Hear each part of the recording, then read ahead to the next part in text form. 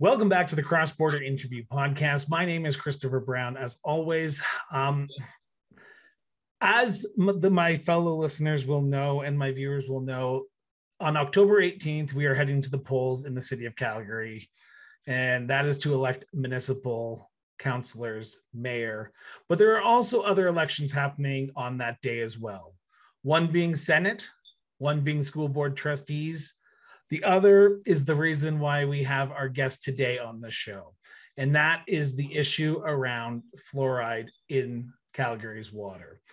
We have, and I want to get this correct here, the campaign manager for Fluoride Yes, Professor Juliet Guichon, on the show to talk about the campaign, why it's important to have fluoride in water, and where we move forward from here.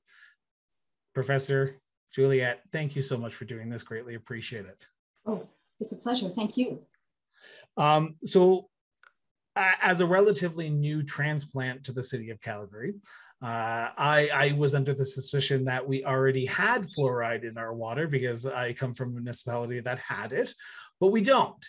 And I want to know, for a bit of a backstory, because I want to make sure all my listeners know, because when I brought this subject up in a debate on early about a week ago, people were surprised that this issue was on the ballot in October 18th. So how did we get here? Why is fluoride on the ballot on October 18th?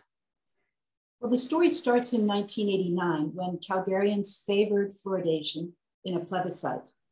And then in 1998, Calgarians were again asked whether they wished fluoridation to be a public health program in Calgary, and they again said yes. So we had two plebiscites in favor of fluoridation.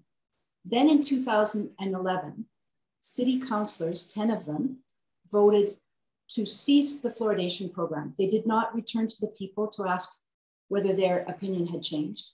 They acted against the will of the people. They acted against medical advice, and they had no electoral mandate. They had just run for city council in the October 2010 election, and fluoridation was not an issue. It was never mentioned in that campaign.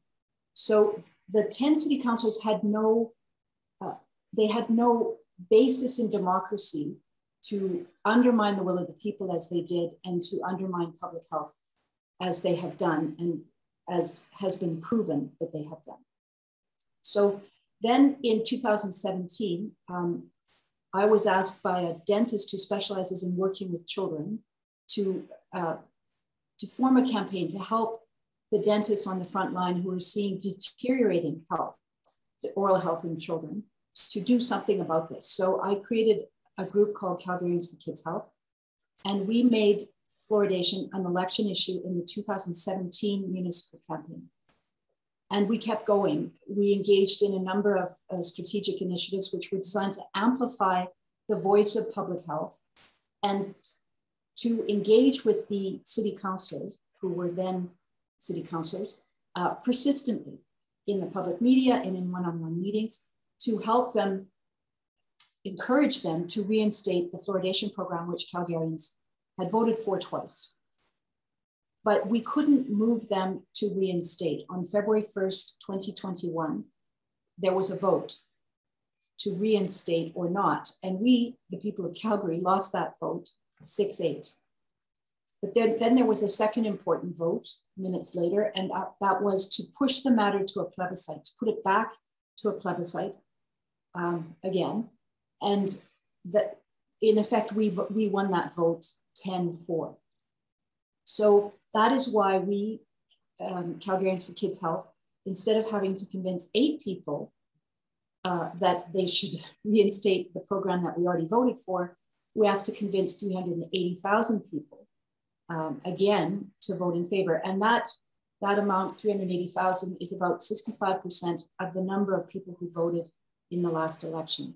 So we would like to have a resounding yes vote so that this never happens again, that elected officials never again undermine the will of the people and act against medical advice to harm public health in Calgary. Now, I just want to follow up on a statement that you just said there about 380,000. Is that a requirement for the plebiscite vote? Not at all. To have? No, it's 50% plus one will do it. But we're aiming higher. We'd like to have Calgarians make it absolutely clear that they're not appreciative of this behavior of former city councillors, although some are running again.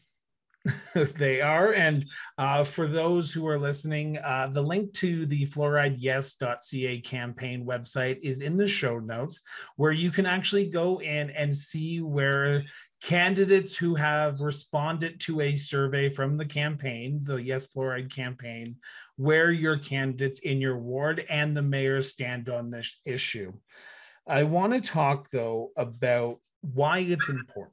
Why it's important to have fluoride in the water, because I think there is some misinformation out there, and I think there is some there's always misinformation out there because we are in 2021 with social media and everyone has their own opinion on everything. But I want to get the actual information from you, the campaign manager of Fluoride Yes. Why is it important in today's day to have fluoride in our water? Well, thank you for asking. So first of all, we have fluoride in our water. It comes in, it leaches from the rocks in the Rocky Mountains, and it flows through the foothills into our reservoirs, the Bears Paw and the Glenmore water treatment plants. And the amount varies depending upon the season. During the spring runoff, there's more pressure on the rocks, so we have slightly more fluoride naturally coming in with other minerals such as calcium. So the naturally occurring level is less than 1 part per million. It's 0.1 to 0.4 parts per million, again, depending on the season. And what a fluoridation program would do would constantly measure the amount of fluoride naturally coming in from the Rockies and adjust it very slightly.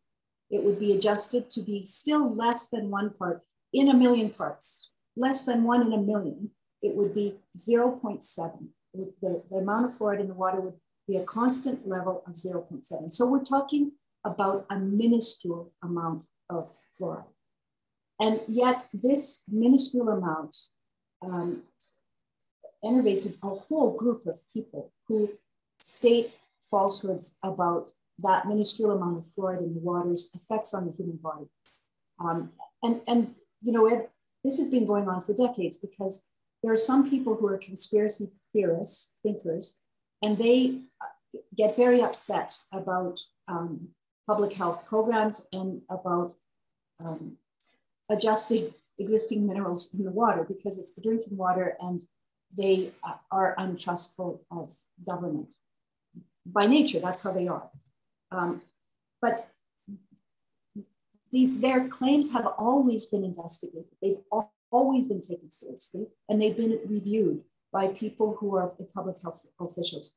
So just so the viewers know, to become a public health officer, such as Dr. Dina Hinshaw, one has to earn a medical degree. And then having become a doctor, one undergoes 5 years of specialty training. And in those 5 years, people are trained to read and understand statistical methods so that they can review studies to determine whether they're strong, in other words, reliable, or weak, in other words, unreliable. And so the studies that the fluoridation opponents use are weak studies. They're weak for a variety of reasons. For example, they don't use strong methods, or they're conducted in places like China and India where there's such large amounts of fluoride in the water that they produce severe effects on humans. And those levels would be, for example, 16 parts per million. And that is too much. That is too much. And it's not fluoride's fault that there are certain areas where there's too much in the water. It's just the way it is. But you wouldn't drink seawater, but yet everybody needs a little bit of salt. You need a little bit of salt, but too much is bad. We know that. Likewise, this minuscule amount of fluoride in the water is safe, and all claims that it is unsafe have been investigated, and they have not been found to be reliable. And so I'd like to turn just briefly to the claim that fluoride harms the developing brain.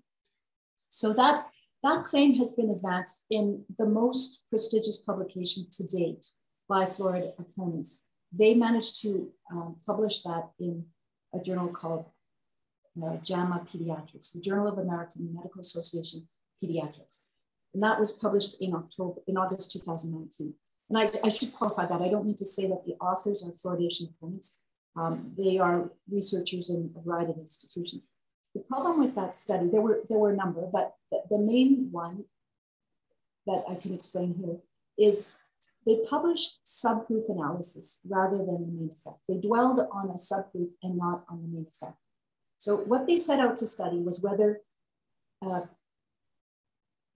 fetuses, when they're in their mother's body, when exposed to fluoride, have a lower IQ. And they had 400 mother-child pairs, and some were in fluoridated areas and some were not. And then they did an IQ test at 3. So the problem is that they didn't report the effect. So the alleged effect of fluoride on IQ in the group was, and these are the numbers, the average IQ is 108.21 in the fluoridated group and 108.07 in the unfluoridated group. So there's a 0.14 difference. In other words, they did not find a difference. That's not enough of a difference in IQ to show that there's any effect of fluoride on IQ. But what they then did was they looked at the analysis differently, and they purport to find an effect on one part of a 2-part test in boys only. So the equivalent of that would be like trying to investigate whether people like the stampede. So they have a survey of 10 days of people exiting the grounds and asking them, how would you rate your stampede experience? And they get the data and they find that most people, 85%, like the stampede. So, they're minded, these researchers are minded to publish something else. So they looked at the data on the Tuesday and Wednesday when it was cold and rainy. And they published that data, which showed that 49% like the stampede. So they published the cold and rainy data as though that were the overall data. So that cold and rainy data is subgroup. That's a subgroup analysis. The main effect would be a report on the 10 days. So this group of researchers, in their abstract and in the narrative of their report, they report the subgroup analysis. That's the equivalent of cold and rainy day analysis, as opposed to the main effect. The main effect they bury in one line of table 2 in their report. So it isn't the case that a study reported in JAMA Pediatrics has found that there's harm to the brain. There's another big problem with that study. That study did not cite 2 much larger and much better designed studies that looked at this very question, whether fluoridation causes harm to the brain. There was one study conducted and reported in New Zealand in 2015 that looked at more than 1,000 people. Remember, the pediatric study was 400. This was more than 1,000. And it followed them over 38 years when multiple IQ tests were conducted over those years. And they found that there's no effect. So this is a much better study because it looks at it over a number of years. You can imagine corralling 3-year-olds to get them to sit down, especially 3-year-old boys, to sit down and do an IQ test. Whereas this study looked at them when they were increasingly capable of sitting for the test. So it's a much better designed study, and yet the researchers did not cite it in their literature review, which is odd. The second big report was hundreds of thousands of people. And this report was a Swedish report of the Swedish population. And there they have naturally fluoridated levels of water at the fluoridation level, so 0.7 to 1.5 parts per million. And then areas that didn't have that benefit. And they looked and they found that people in the fluoridated areas they didn't have any effect on their IQ. There was no evidence of effect on their IQ of fluoride in the water. But secondly, they had higher income. And they attribute that to less pain and developmental delay waiting for dental treatment and a better cosmetic appearance so that they were better candidates for jobs.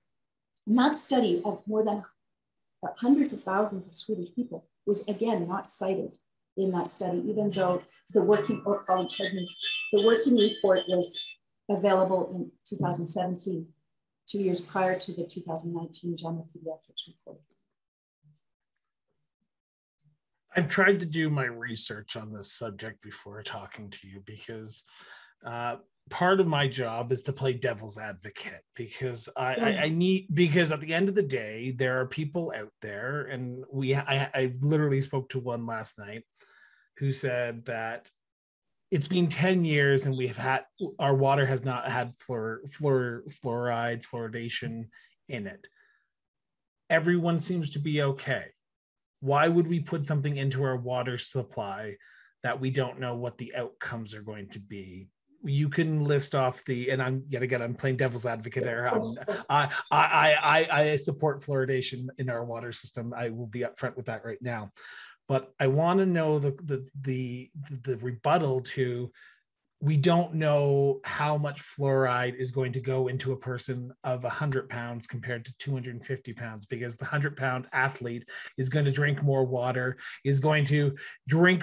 meaning they're going to have more fluoride. So there's going to be potential of having harm done to them compared to someone who's 250 pounds, who's going to drink even more water and they're going to have something happen to them.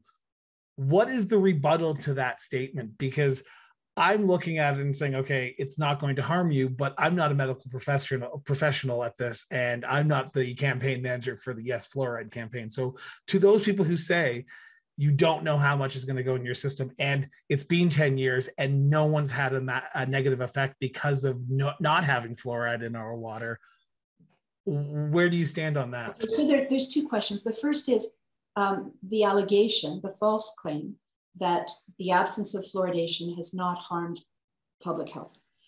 That's not true. And then the second claim is that there's a problem of intake based on weight. So with respect to the first claim, there is both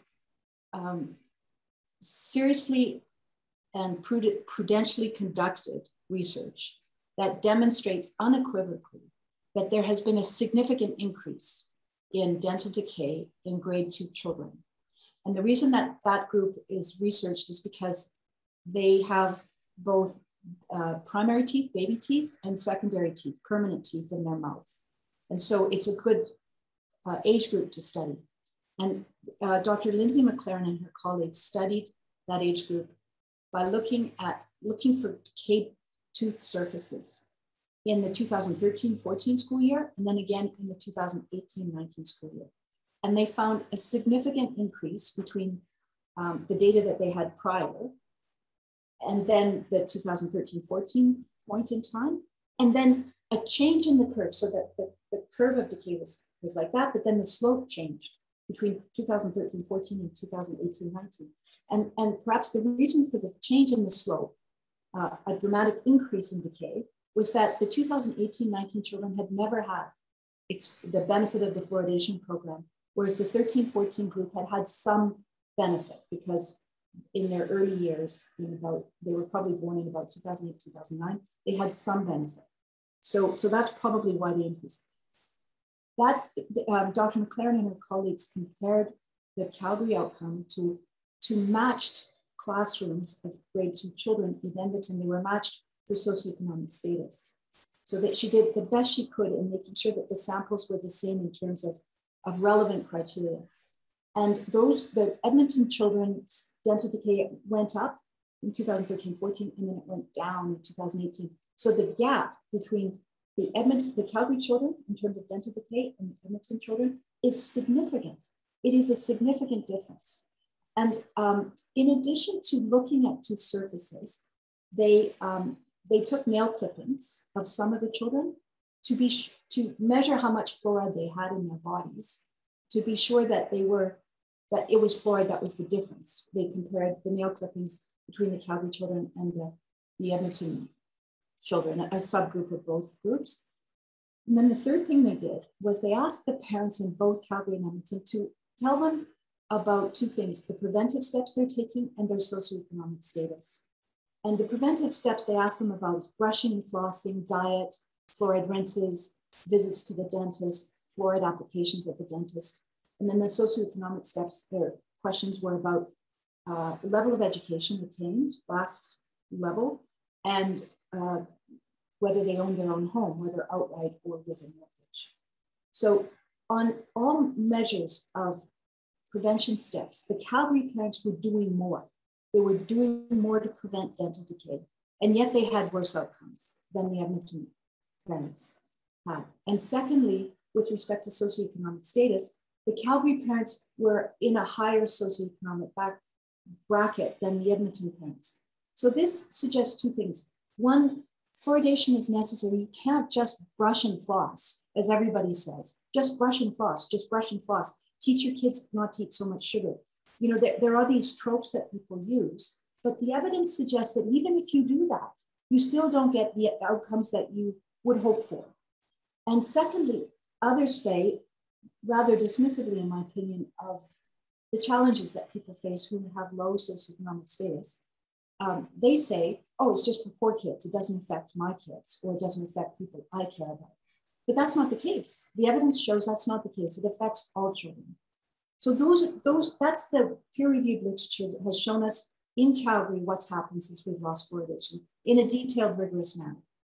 So before you jump onto your next statement here, you have just brought up something that I have heard a few times on social media, and yet again, I try to not listen to the social media chatter because sometimes it's false. Surprise, surprise.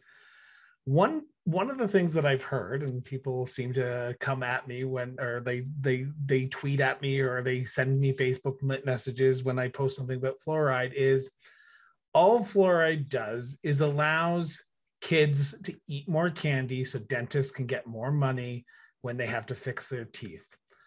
How do you say that you just talked about more sugar income for lower social economic classes? You talked about the sugar intake. How do you say to people, this is not we want fluoride so people can eat more sugar? It's the right medical, healthy thing to do for our teeth. Well, so when fluoride is adjusted in the water to 0.7 parts per million, children have access to the right amount of fluoride to build their teeth so that they're strong. So everybody remembers that, maybe most people remember the story of the three little pigs, building a house of straw, a house of wood, or a house of bricks. So fluoride helps children build teeth that are made of bricks, the equivalent of bricks, so that they're resistant to decay, no matter whether they have access to lots of fruits and vegetables or whether their parents can't afford that and they have access to other foods that are high in carbohydrates. So it's important for people to understand that the right amount of fluoride is necessary for building the teeth. And then the right amount of fluoride in the water helps us resist dental decay 24/7, because when it's ingested, it's incorporated in the saliva, and the saliva bathes the teeth all day long. But nobody in every medical, dental, public health organization supports water fluoridation, but none of them say that it will do everything to protect oral health. All those organizations recommend fluoridation, brushing and flossing, attention to diet, and regular visits to the dentist. You need to engage in all four activities to have great oral health. But this is one measure that people can access just by drinking the water. And so it doesn't require parents who are overburdened, who don't have any money, to go to the dentist, or to buy a diet that they can't afford to feed their children, or to supervise their children's access to candy when they're doing 2 shifts of minimum wage labor. And that's people of low socioeconomic status. The evidence has already shown that people of high socioeconomic status have kids with dental decay because this measure was lost.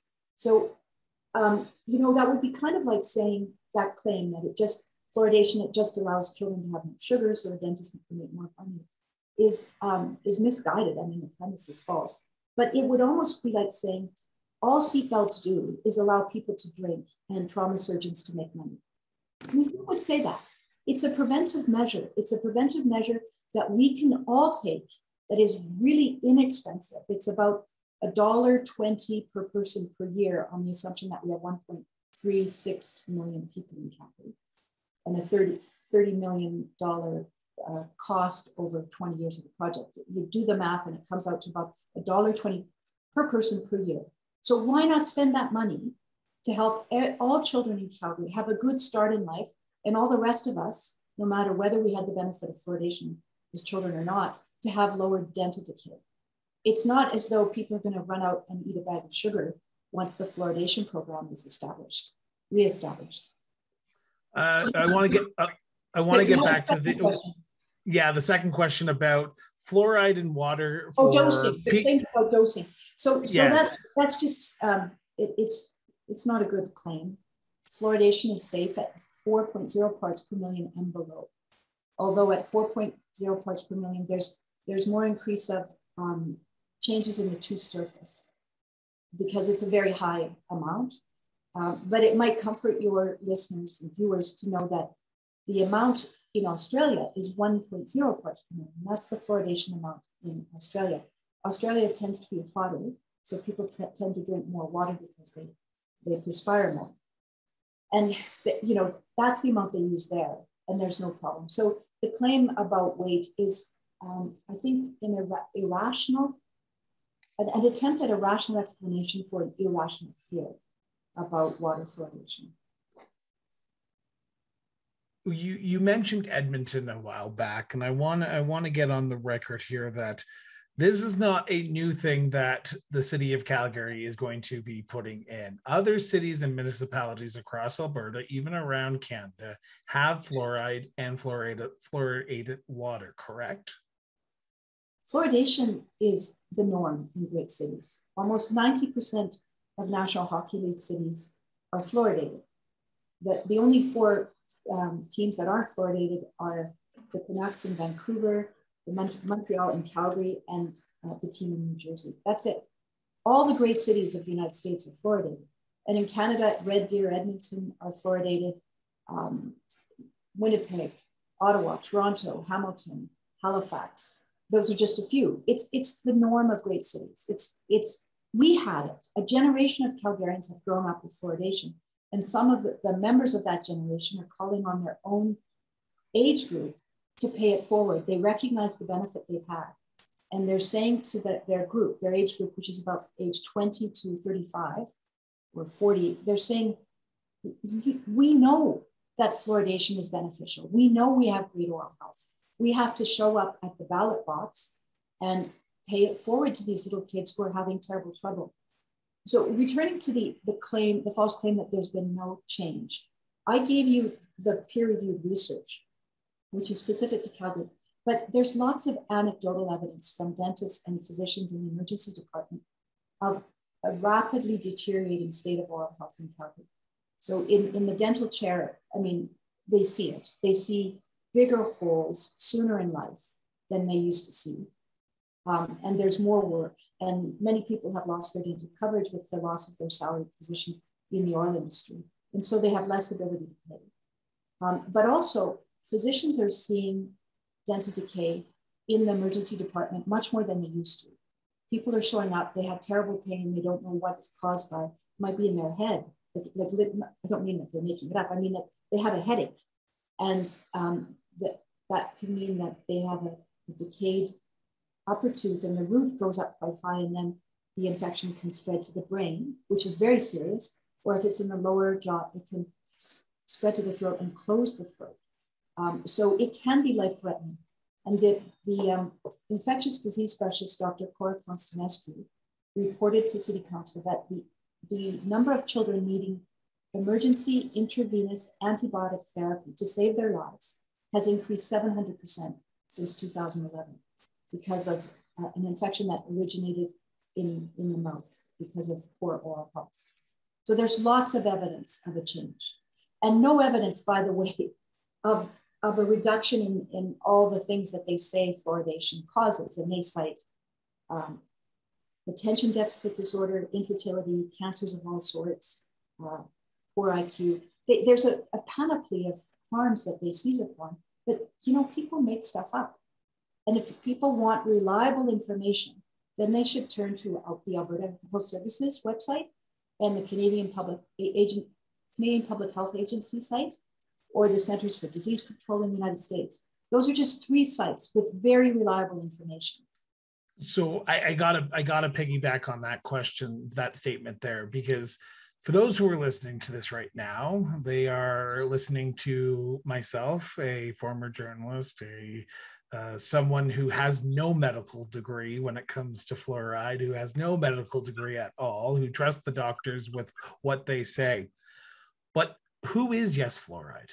Who is Fluoride Yes? I apologize. Who are you? Who is your board? Who makes up this organization? Because you can spew what you can in the 45 minutes that we have together, but at the end of the day, the person's going to walk away and say, she's just another person who's telling me what I should be thinking, and I'm going to go think for myself. So who are the people of Fluoride Yes? Okay, so I'm a born and bred Calgarian. I was born at the Holy Cross Hospital, as was my mother. And my grandfather was a city councillor in 1924 to probably about 29, I'm not sure. I have a PhD in law. I studied at Yale and Oxford for 3 degrees, and then I earned my doctorate in law at the University of Toronto. I'm employed by the University of Calgary in the Faculty of Medicine. And because I'm trained in law, I try to help give voice to public health, because public health has such great ability to improve all of our lives. And I want Calgarians to benefit as much as we can from the science that underpins the public health recommendations. I'm just one person. Other people in Fluoride Yes are the dentist I told you about, who works with children and sees this dramatically deteriorating public decline in oral health. A pediatrician, MD, PhD in somebody who has a doctoral degree and an undergraduate medical degree in medicine, and he specializes in family medicine, but helps devise screening mechanisms in preventive health. He's a preventive health specialist. We have at least 2 other people trained in law who are practicing law. We have a business person, somebody trained in finance who keeps our books, for which we're very grateful. People who are knowledgeable in politics and help us reach out to the city councillors who we met. I hope I'm not forgetting anything. And the list is on the website of fluorideyes.ca. Again, to my listeners and to my viewers, please check that website out, because it's a great resource, and it's a great way to find out where you can stand in this upcoming election, but also gives you ways to reach out to people who can ask these questions. And also, and I want to put this on the record, on the website, you have released who is backing your organization. You have released the donors to your organization. I appreciate that, because you are being transparent with the people who are backing Fluoride Yes. So thank you so much for that. Yes, and we have a disproportionate number of physicians and dentists who support us. And to those who say dentists profit from fluoridation, actually the opposite is the truth. If we get good oral health, then they have less holes to fill. So dentists who contribute to us are acting in the public interest. They don't like to see people in pain. So it's important to note that the group who oppose fluoridation in Calgary are sourcing their funding from the United States from an organization that's funded in part by one of the number one disinformation dozen, as cited by the Center for Hate, which is an organization based in Washington and London, England. And that organization said that about 60% of vaccination disinformation comes from 12 people. And Joseph Mercola is the number one person they named. And Joseph Mercola is funding the organization in the States that's trying to end water fluoridation, and that is trying to raise money for fluoridation opposition in Calgary. And Joseph Mercola, he scares people about fluoridation, about COVID vaccines, and then he sells, alternative medicine or therapeutics.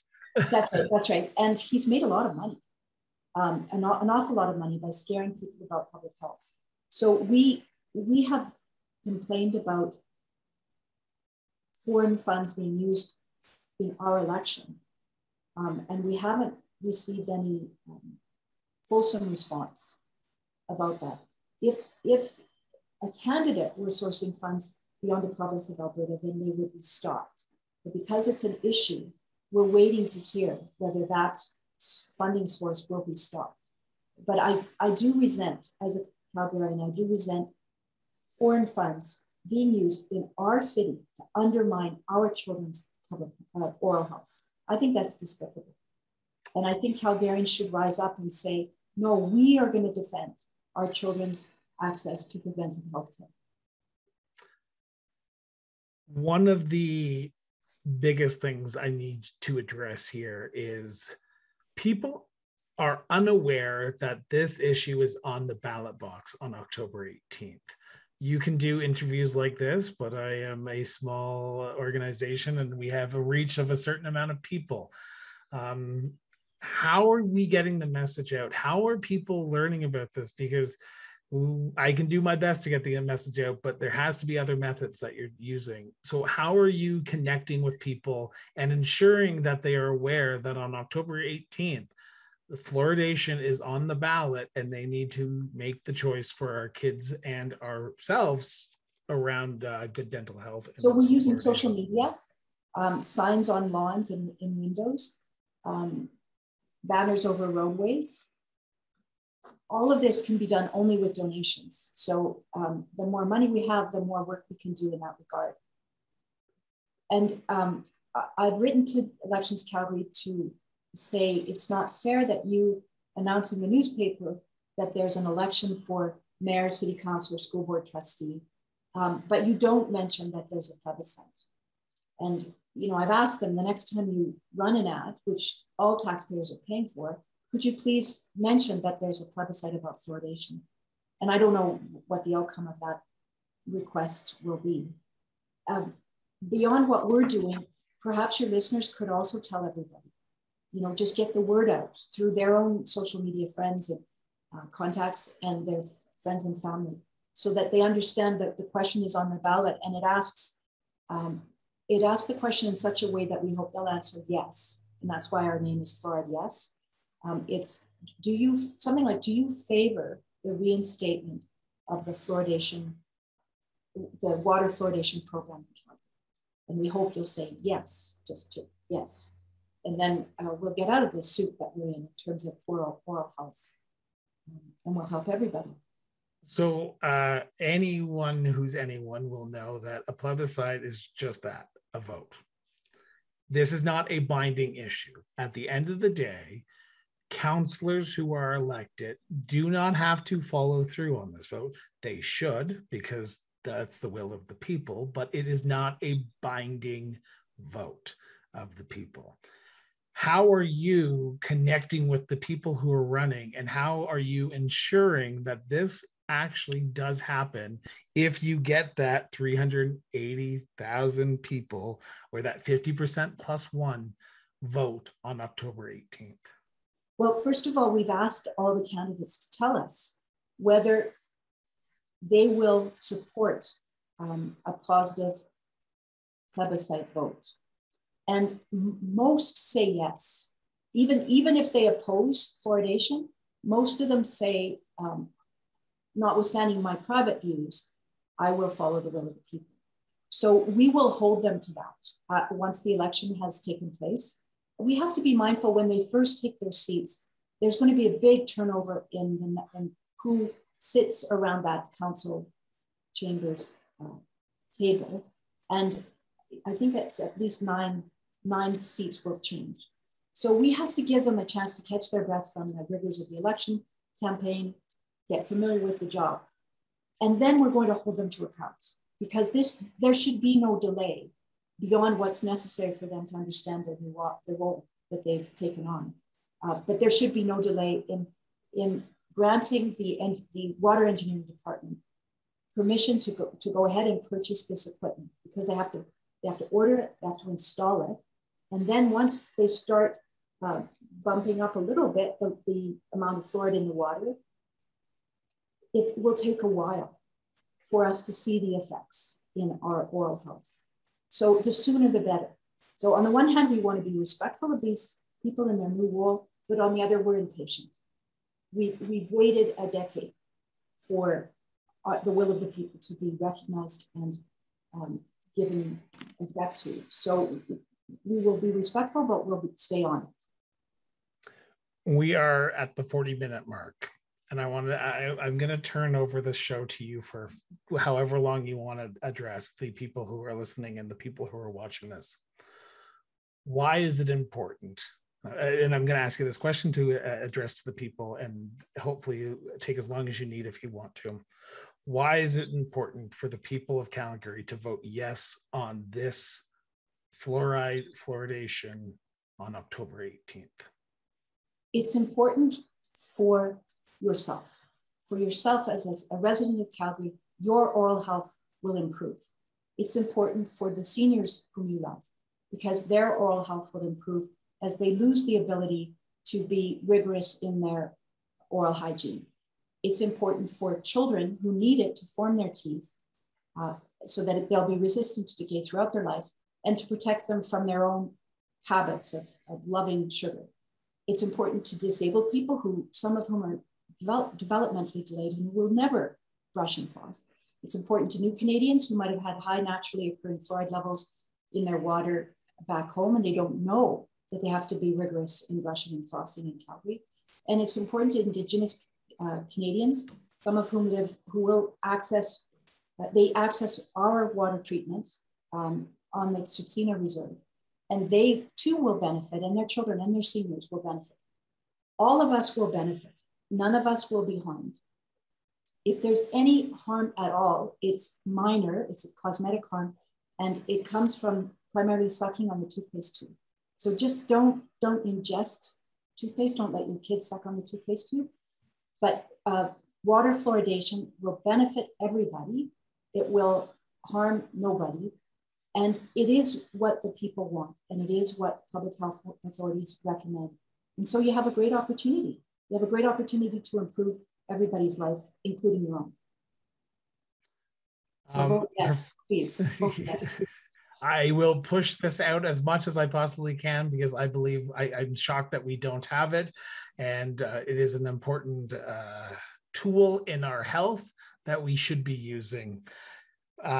Professor Juliet Guichon, I want to thank you so much for doing this. This has been enlightening, and I'm glad I can use my platform to get this message out, because, like I said, it is important. For my listeners and to my viewers, I say this over and over again, but I'm going to keep on saying it until October 18th. Vote.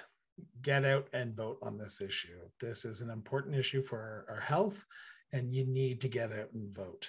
But also, if you have a question that you have for the Fluoride Yes campaign, the links to their website, their Facebook page, their Twitter, and their Instagram are in the show notes. Please reach out so you can get the correct information.